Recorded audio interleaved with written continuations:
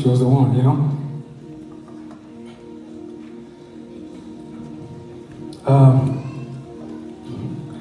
I'm just gonna share my story a little bit. Sinzi niba navuga mu Kinyarwanda cyangwa mu Cyongereza. Ikinyarwanda, Icyongereza. Okay. Impamvu mvuga mu Cyongereza no kugira ngo I'll try to mix. Kubera ko abantu benshi batwumva batumva Ikinyarwanda. Because a lot of people listen to us just speak Kinyarwanda. And you know, when I started music, I was in Rwanda. And my vision was to just do Kinyarwanda and music in Kinyarwanda. So when I came to the US, I didn't know how big the world was. So I said maybe I should change my vision to reach out to the whole world. But I was doing that with the wrong intention. You know, living a life without God is to fool yourself. I grew up in church, like most of you know. I sang in a choir. And they said my voice was beautiful, so I could do more with that. I went outside of the church and I started singing, and I met money and I got famous. You know, sometimes when you're looking for something and you finally find it, at that time you might understand that that's not what you needed. We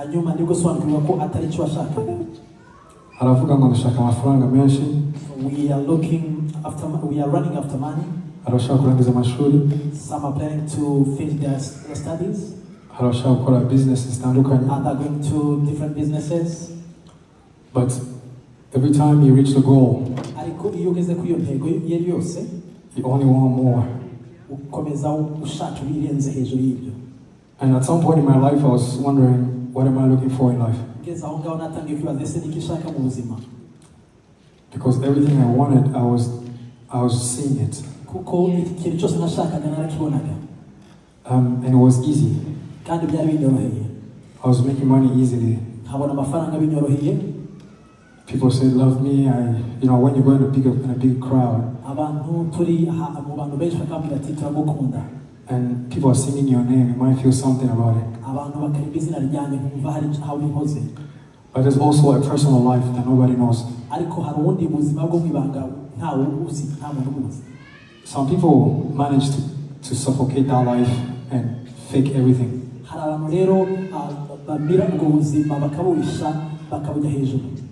They manage to pretend. But it really takes the grace of God to come out of that. I was in my room in Texas. I had I had different conferences all over the world. I even went back home. Everything was good. But suddenly something hit me out of nowhere. I just realized that everything I was looking for, I got it. But my heart was just racing all the time. People say I was romantic and because of love songs. But the craziest thing about love songs, the ones that are singing the songs, they're not automatically, they're not romantic.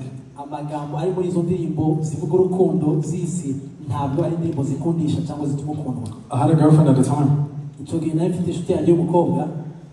And she's my wife now.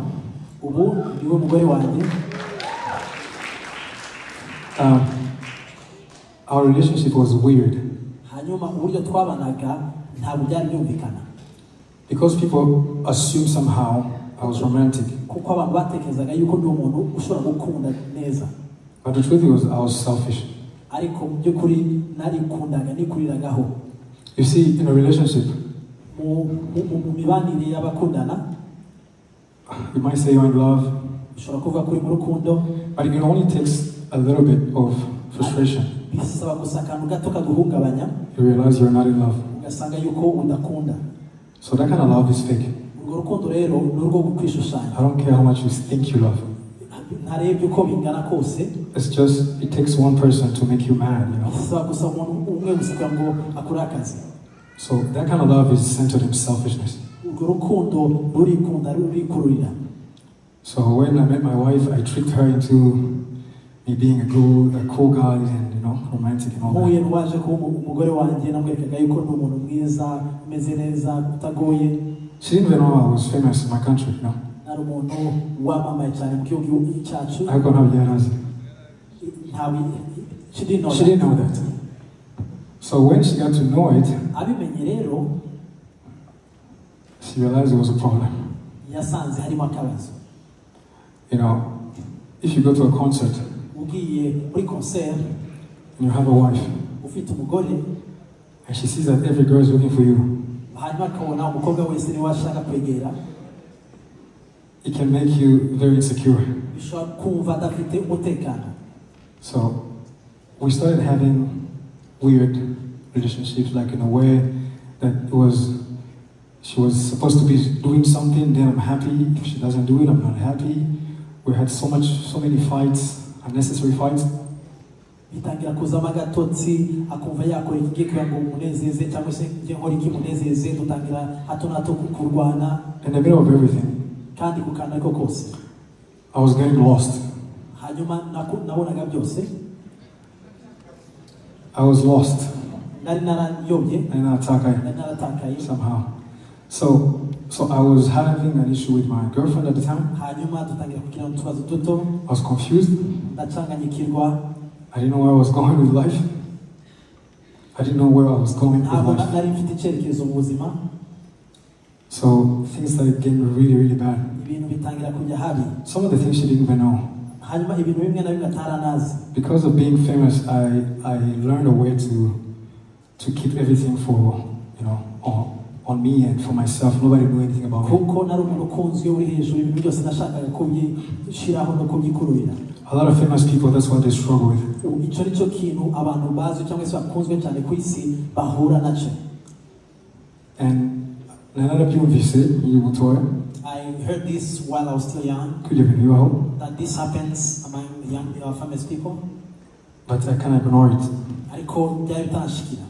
So that thing happened to me too. Ibyo nabyo byaranshikira rero icyo gihe. I was in Belgium one day, in Brussels. Ndi muri Brussels, Belgium. I had a concert. Nafite concert. The whole thing was packed. Isali yari yuzuye. We had a great concert. Tugira concert nziza. I went back in my room. Subiye mu cyumba cyanjye. I had never felt so empty in my life. Ntabwo nigeze numva ntuzuye, numvise cyagase muri njyewe. What I'm talking about, you might not relate. Ibi ngibi wenda ushobora kuba atari ibintu wumva bikwerekeye. But I pray to God that you are convinced. Ariko ndasenga cyane kugira ngo uze kumva kubyakira. You know, people who go to hell, abantu bajya kuzimu, it's not because they didn't hear these things. Suko batumvise ibi bintu. It's because they didn't believe it. Nuko batabyizeye. Have you ever had a close, maybe like your mom or your father or your sister who passed away? Wari wagira umuntu mwegeranye cyane cyangwa umubyeyi, papa, mama, umuvukana watambutse? Sometimes it's not something you thought about that they would go, you know. Kenshi na kenshi n'ibintu utatekereza yuko umunsi ugashobora kudukurwamo. But when they go, ariko iyo bagiye, you're almost shocked. Urikanga. So the question is like, did you think they were going to live forever? Ese wibazaga yuko bazaho iteka? The difference is because you just don't believe it. You don't. Nuko gusa utabyizera ko bishobora kuba. Your heart is not convicted about those things. Umutima wawe ntabwo wizeye ko byagushikira. Unless the reality of God is deep in your heart, keretse gusa ukuri kw'Imana kuzuye mu mutima wawe, you keep forcing these things. Uzakomeza ubyishakemo. But you don't have to hit rock bottom for you to change your mind. Ariko ibi ntabwo bigusaba gukora ibidashobora kugira ngo ube convinced. Some people receive it, some people don't. Hari abantu babyakira neza batabyakira. And it's okay. Kandi ni sawa. There's no way in the Bible, there's no way the Bible says we will all go to heaven. Hari ijambo rivuga yuko twese tuzajya mu ijuru. Nta jambo rivuga bityo. There's no word that says that. Hari ijambo muzi mwebwe? Do you know that word? Like we will all go to heaven. Ko twese tuzajya mu ijuru. And it's not to say that we should do this so we can go to heaven. Kandi ntabwo bisobanura yuko tugomba gukora ibyo kugira ngo tuzajya mu ijuru. You know, we are saved so heaven can come into us. Turakizwa kugira ngo ijuru ribe muri twe. Some of us, heaven has started already. Bamwe kuri twebwe ijuru ryaratangiye. When we take off from this place, iyo nidukurwa muri iyi si, it will be just like a continuation. bizaba gusa gukomerezaho. So, some people, they say they're Christians, hari abantu bavuga yuko ari abakristo, but they don't believe it. ariko ntibabyizeye. Are you surprised? Ese birabatangaje. Because every time when somebody dies, kuko iteka ryose iyo hagize witaba, they say he went to heaven. bavuga yuko yagiye mu ijuru. That statement always bothered me. Iryo jambo kenshi na kenshi rirangora kubyakira. You can't live with an assumption, you know? Ntabwo ushobora kuba gusa wiyumvira ibintu. You can't just assume your whole life. Ntabwo watekereza gusa ko ibi n'ibi. And for me, I'm the kind of person that I don't settle with assumptions. Kandi nanjye ndimwe muri abo bantu bumva badashaka gusa gutekereza ibintu ko ari byo kandi atari byo. Either I know it or I don't. Ndabizi cyangwa se ntabyo nzi. But I don't want to live in uncertainty, you know? Ariko sinshaka kubaho mu kutamenya. A lot of religions, amadini menshi, they promise heaven. babwira abantu yuko hari ijuru, bazabona ijuru. They even tell them you have to do this and do this to go to heaven. Babwira mukore ibi n'ibi kugira ngo muragwe ijuru. But there's only one person Ariko hari umuntu umwe gusa that promised watwijeje that you can go to heaven today. ko uwo ubyizeye uno munsi wajya mu ijuru. You don't have to wait to die. Ntabwo bisaba gutegereza gupfa. I think that's better, you know? Ndatekereza ko ari byiza. I'd rather believe somebody that says that they know Nakwizera cyane umuntu uzi yuko than believe somebody who says I might or might not. kuruta umuntu uvuga ko birashoboka cyangwa There's ntibyashoboka. only one person in this whole universe Hari umuntu umwe gusa kuri uyu mubumbe that claimed wigeze avuga ko I'm the way, the truth, and the life. inzira y'ukuri n'ubugingo. There's only one person. Ni umuntu umwe gusa wabivuze. There's no madman that even say that. I do a lot of readings, by the way. Ndasoma cyane. Over here. Since long ago. Yes, I wanted to know the truth about life. Nashatse kumenya ukuri k'ubuzima. Because I didn't want to be wrong, you know. Kuko numvaga nashaka kuyoba. What's the point of having everything and have everybody applaud you, but yet you are losing? Byamariki kugira abantu bose bagukomera amashyi ariko ukaba ntacyo ufite. And so I want to realize that at the end, you know. Kandi ibi nabibona yuko ku iherezo. I grew up loving Michael Jackson. Nakuze nkunda Michael Jackson. When he died, I was young. Yapfuye nari muto. I mean, you have to be stupid to ignore everything that happened. Ugomba kubura umuswa kugira ngo wirengagize ibintu byose. The guy was having a blast at some point. Yigeze He had a good time, let's say. He had an amazing concert. People were fainting. By the way, I've seen people fainting in my concert. Can you believe it? I did. I'm serious. And I was confused. I said, I'm sure this is not the Holy Spirit. Must be something else. Everything was creating a confusion in my heart. I saw people crying with tears. I said, what do they see that I don't see? But you see, this is what happens. Our minds are programmed. And it starts when we are young. We create passions in our hearts. We think a certain way. And somehow those things start controlling us. And something manifests in your body. And you say, this is real. It's not real. You know, America is almost falling apart right now. There's so much confusion going on. Some people don't even know who they are anymore. abantu ntibakimenya abo ari bo. But you know why? Muzi impamvu? They lost the standard of truth. Basize standard z'ukuri. When you lose truth, utakaje ukuri, you start making your own truth. utangira kwemera ukuri. So some people are so convinced about something, hari abantu bazi ko bazi ibintu runaka, and it has nothing to do with the truth. kandi bitajyanye n'ukuri runaka. They are truth. n'ukuri kwabo bihimbi. But let me tell you something. ariko reka mbabwire, Truth is an absolute. ukuri ntabwo guhinduka. Truth is a straight line. n'ukuri ntabwo guhinduka. And truth is a person. kandi ukuri ni umuntu. Truth came here on earth at some ukuri point, kwaje hano ku isi, and he proclaimed that he was truth. hanyuma kuvuga yuko ari ukuri k'ukuri, He said he was the way kandi kwemeza yuko ariko nzira and the life.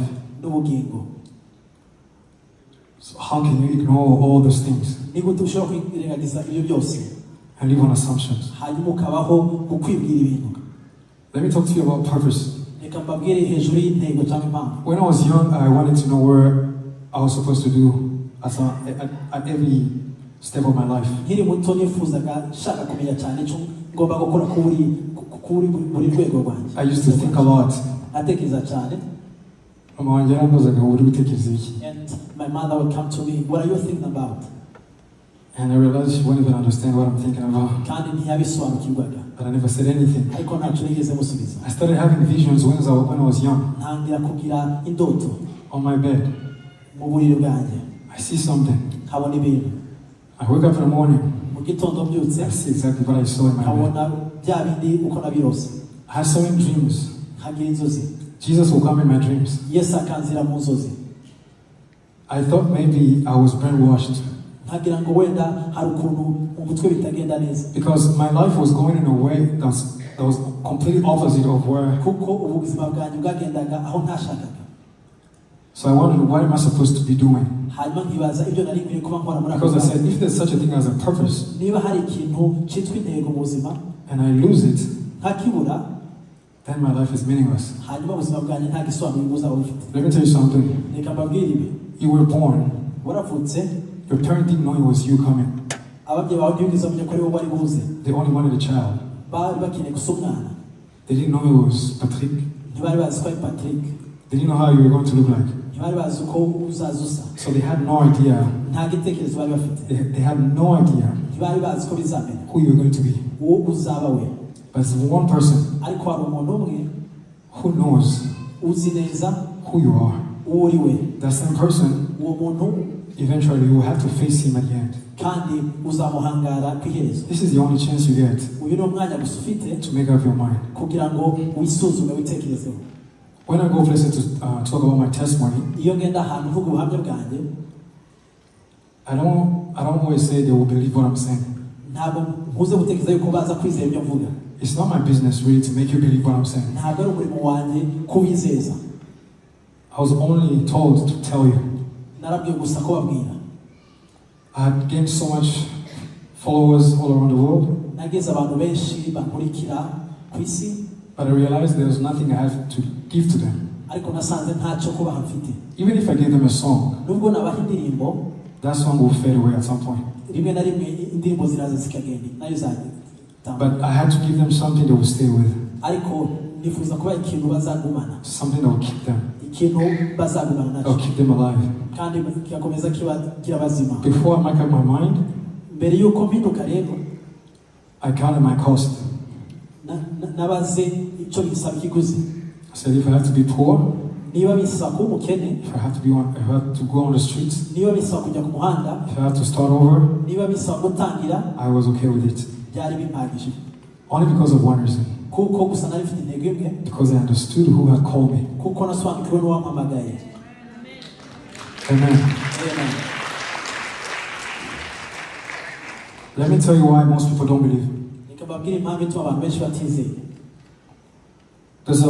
The Bible is the standard, is the truth of God. ijambo ry'Imana nicyo gipimo, niko kuri kw'Imana. You cannot make up your own truth. ntabwo ushobora kwiyemera ukuri kwawe. And if you don't receive that word and take it serious, kandi udafashe iryo jambo ngo ufate by'ukuri, you will live in assumptions. uzabaho wibwira ibintu. So I took my Bible. nafashe ijambo ry'Imana, I started reading the Bible. ndayisoma in my room. mu cyumba cyanjye. I said, God, you have to talk to me. Mana ugomba kunganiriza. I'm so confused. Birandenze. I don't know what to do. Sinzi icyo gukora. I don't know what I want. Sinzi icyo nshaka. I don't even know who I am. Sinzi n'uwo ndi we. But I believe you know. Ariko ndabizi yuko ubizi. For 1 year, I was in my room. Umwaka wose nari mu cyumba cyanjye. I was praying. Senga. Days. Iminsi. Months. Amezi. And I thought somehow God would walk in the room one day kandi nibwiraga yuko Imana izaza umunsi umwe ikagenda mu cyumba cyanjye. and say, hey, my child, Hanyuma ikambwira ati mwana wanjye. I'm right here. Ndi hano. That's not what happened. Ariko siko byagenze. As I was praying, ndimo senga, my spirit was literally being energized. umwuka wanjye watewe imbaraga. I was changing before I knew. Hanyuma ntangira guhinduka ntarabimenya. I started really understanding things I never understood. Ntangira kumva ibintu ntashobora kumva mbere. I'll talk to myself and answer myself. Nkibwira nkisubiza ubwanjye. And I came to realize the Holy Spirit was real. Usanga yuko umwuka wera ari ukuri. I had so many encounters in my room. Nagize ibintu byinshi bisanga mu cyumba. At some point I knew God was real. Kandi nsobanukirwa yuko Imana ari ukuri. You know, if I even told you I saw Jesus, nabonye Yesu, you won't believe it. ntimwabyizera. So me telling you that I saw Jesus is not Babwiye ko going to help nabonye you. Yesu ntacyo byabamarira.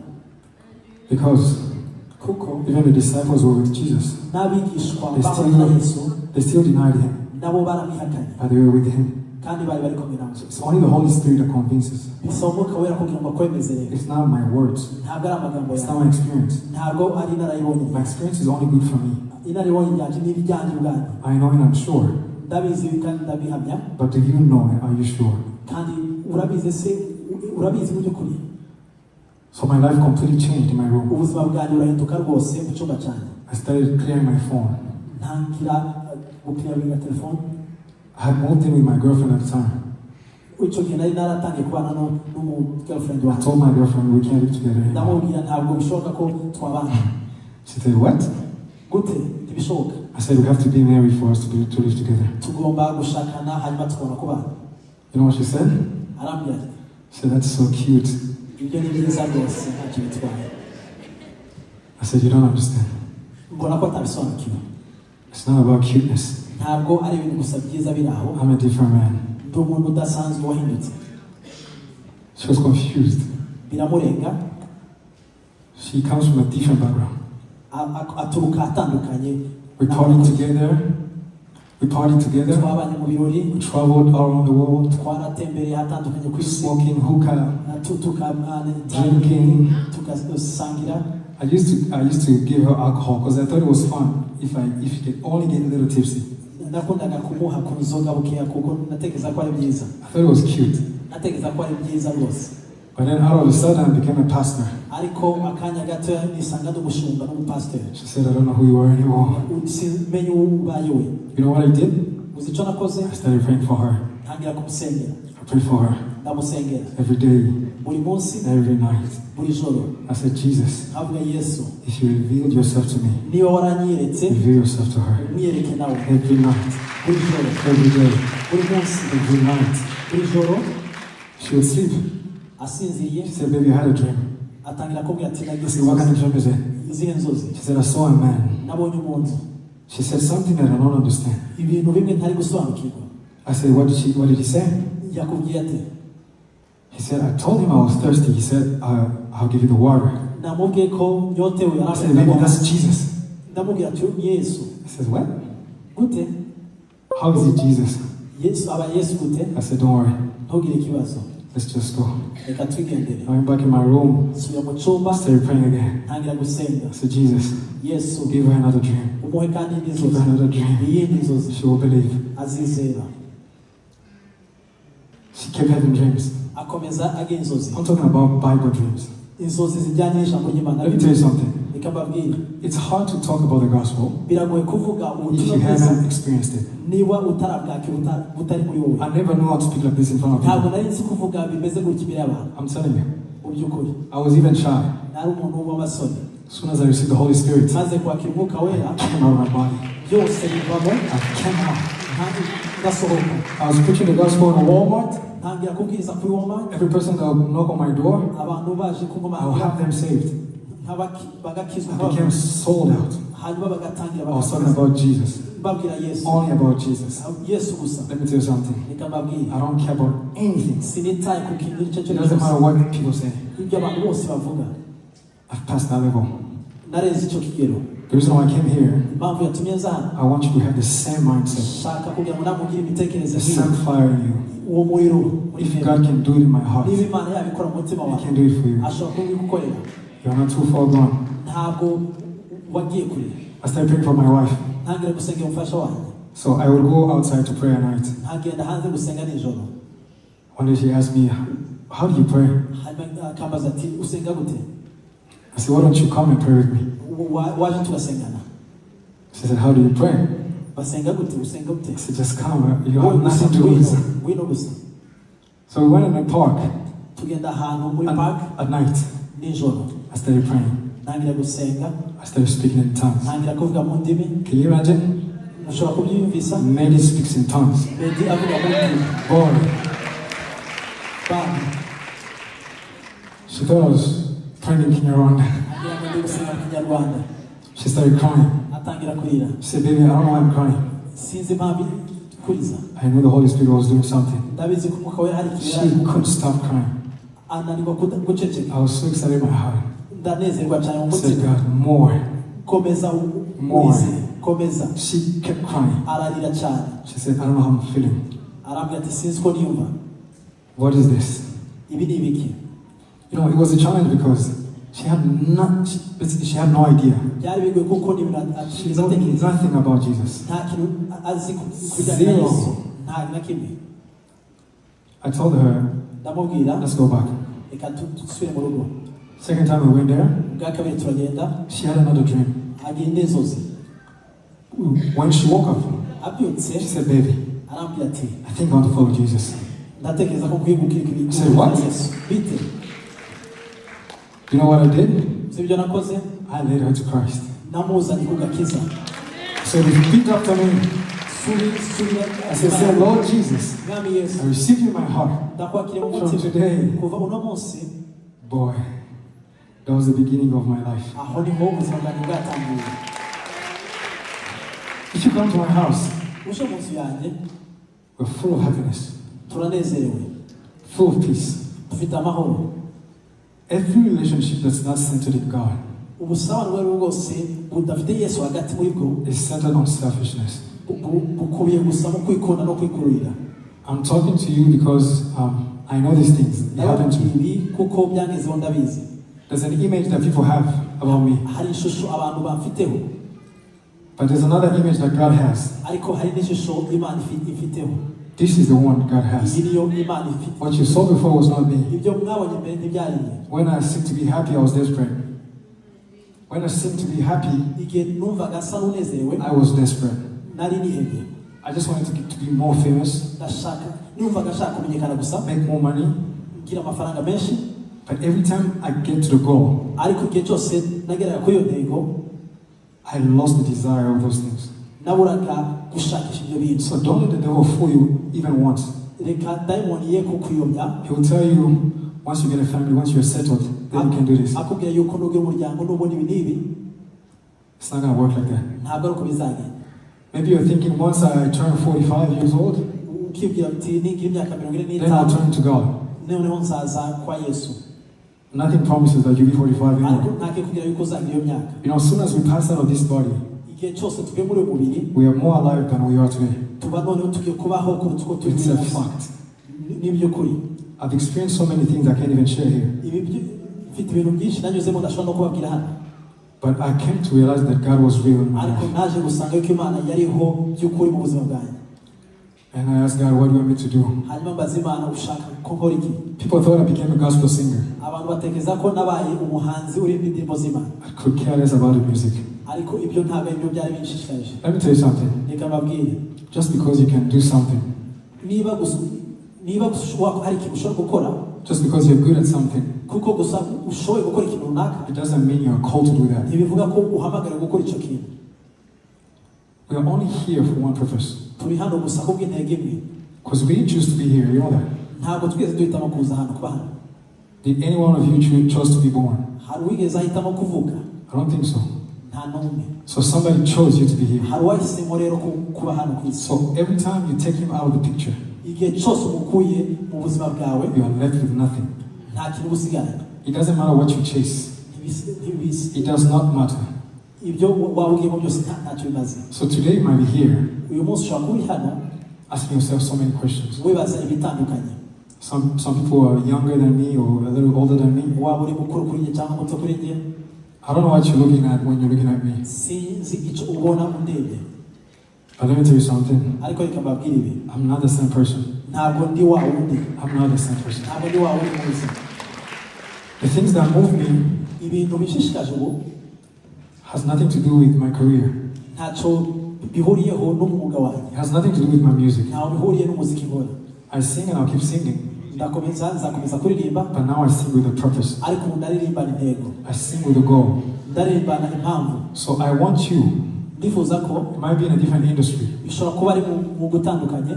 Maybe you are in a finance. ushobora kuba uri mu bukungu. Maybe you are an accountant. ushobora kuba uri muri accounting. Maybe you are an engineer. ushobora kuba uri muri engineering. Make that. kora ibyo ngibyo, ufata ibyo. Make that a tool. ubige igikoresho To reach out to people. kugira ngo ugere kuri benshi. For the gospel. kubw'ubutumwa. And if you're not convinced about the gospel, niba utizeye iby'ubutumwa, today is your day to make up your mind. umunsi wawe wo guhinduka. Let me tell you something. reka mbabwire nibi. It means, you know the gospel, you've heard the gospel. muzi ubutumwa mwarabwumvise. But if it doesn't control your life, ariko niba bitakugenga, you don't believe it. ntabwo byizeye. That's what the Bible says. nicyo ijambo ry'Imana rivuga. If you're not all out for the gospel, niba udashishikajwe n'iby'ubutumwa gusa, it's because you probably don't believe. nuko utabyizeye. Everything that Jesus said, you probably don't believe. birashoboka ko ibyo Yesu yavuze byose utabyizeye. But you think you believe. ariko wibwira yuko bizi. But you don't believe. ariko ntabwo byizeye. But today you can make up your mind. uno munsi ushobora guhindura imitekerereze. You can be bold for the gospel. ushobora kuba gushyira amanga ku bw'ubutumwa. You can wake up in your spirit. ushobora kubyuka mu mwuka. It doesn't matter who thinks what. uko ntibireba uko utekereza n'utekereza uwo ari we. It doesn't matter what they say. ibyo bavuga byose. Let me tell you something. reka mbabwire. One day, umunsi umwe, it could be at the beginning, bishobora kuba ari intangiriro, it could be in the middle, bishobora kuba hagati, or at the end. cyangwa se ku iherezo. You will find yourself alone. uzasanga uri wenyine. I'm telling you. ndababwiye mu by'ukuri. One day, umunsi umwe, you will find yourself alone. uzisanga uri wenyine. Some of us, they are going through the season. hari abantu bashobora kuba bigiramo ubwoba. Some of you might be going through that season right now as we're talking. abandi bashobora kuba barimo kubinyuramo ubw'ubutumwa. Some others, maybe they're going towards that direction. abandi bashobora kuba ariho bahereye. Some have gone through it. abandi bashobora kuba barabinyuzemo. But one day, ariko umunsi umwe, you'll be alone. uzaba uri wenyine. Then at that time, hanyuma icyo gihe, you will realize uzasanga that only God mattered. ko Imana ari cyo wari Only ukeneye. God mattered. byari about Imana. Let me tell you something again. reka mbabwire nibi. I don't know what you believe about the gospel. sinzi ibyo utekereza ku butumwa. I don't know what you believe about Jesus. sinzi ibyo wizera muri Yesu. You might want to go back again byagusaba gusubira inyuma kandi and check. hanyuma ukisuzuma. Because it don't mean a thing if you're just going to church to be part of a group. ntacyo bisobanura gusa kujya ku rusengero kugira ngo wisange muri group. You could be a deacon, you can be a choir member. ushobora kuba umukozi mu rusengero cyangwa umuririmbyi. You could even be giving so much money in the ushobora church. kuba unatanga n'amafaranga menshi mu rusengero. But you have to know whether you believe or not. ariko ugomba gusobanukirwa niba wizera Don't live on utizera. assumption.